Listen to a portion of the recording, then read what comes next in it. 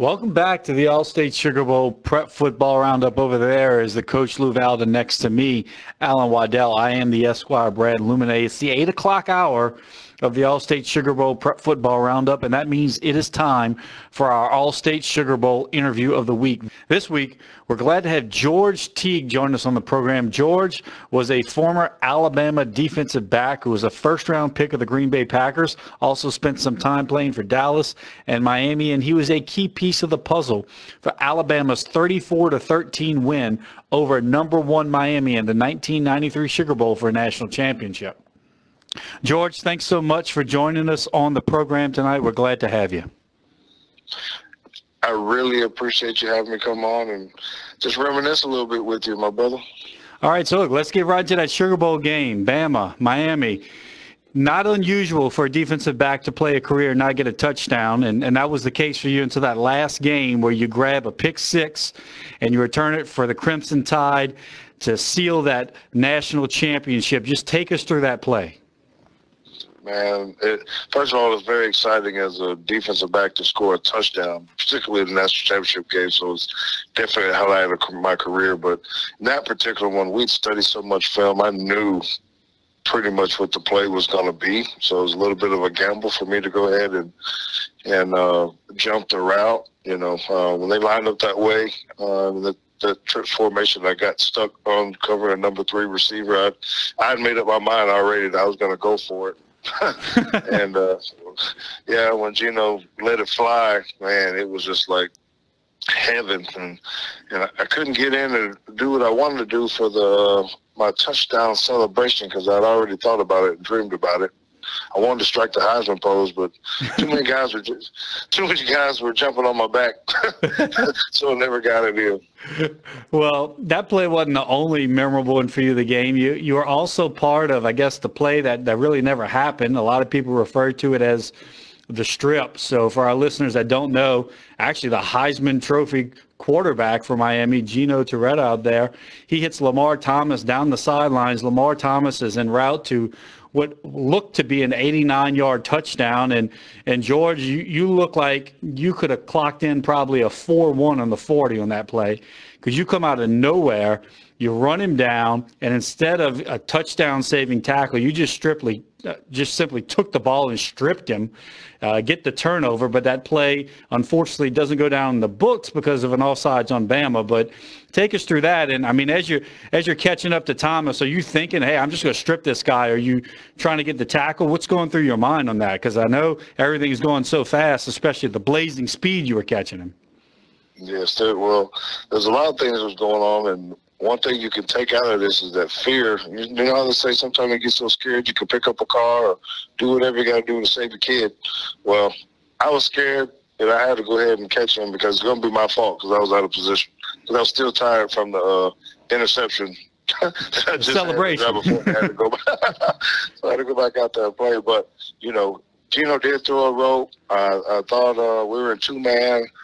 Really had a lot of confidence in the corner and just thought, you know, he'll go ahead and make the play. So it's kind of loafing a little bit. Then when he did, I knew I had to get my best track for him. So it didn't take long before I knew I was going to catch him. And as you alluded to, I knew I was going to then try to strip the ball once I caught it. That's something we worked on all the time. It's something I did in practice all the time.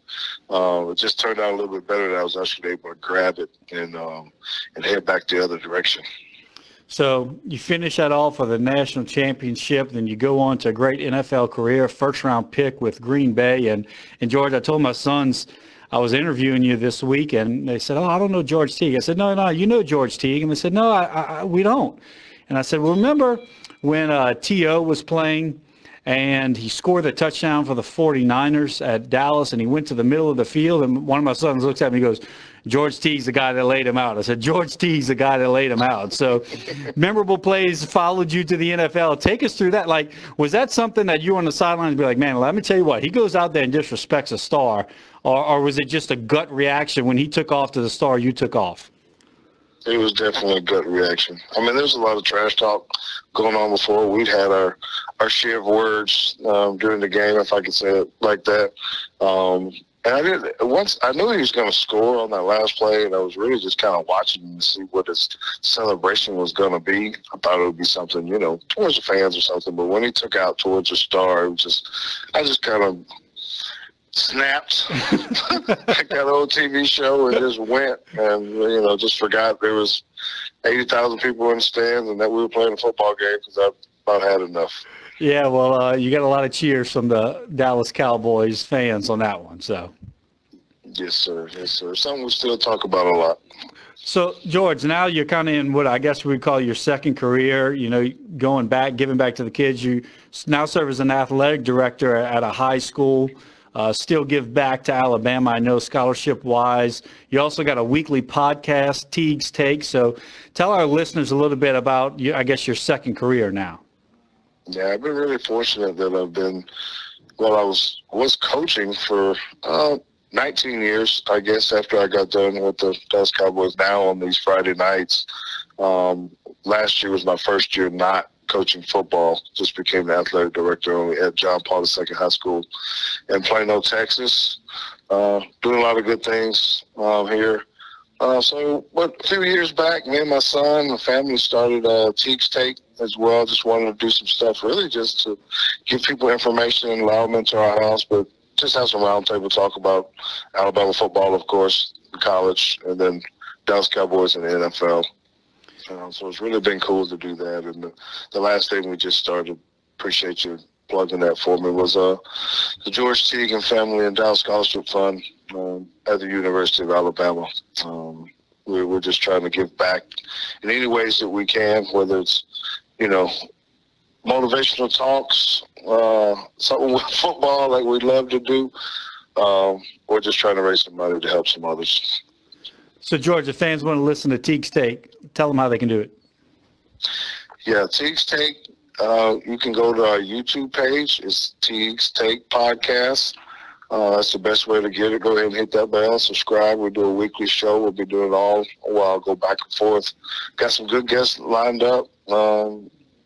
This week, Mike Farrell, who's a expert in college recruiting. The next week, Bama plays Texas, so we're going to have Jermichael Finley and some other guys on. It's going to be really, really good. You can find me on Twitter at Teague Football or on Instagram at Teague Football, just in case you're lost and trying to find a way that you want to interact with me. That would be cool, too. There you go. Ways to get in touch with George Teague. Listen to him on his podcast. Hit him up on Twitter, Instagram, social media. George, we appreciate your time tonight, man. Thanks so much for stopping in. Really enjoyed it. Appreciate it. Good luck to all those high school kids tonight. All right. Thank you. That's George Teague right there. Hit him up if you want to listen to him. We're going to take a quick break. We're going to be back with more scores and more updates here on the All-State Sugar Bowl Prep Football Roundup on WWL.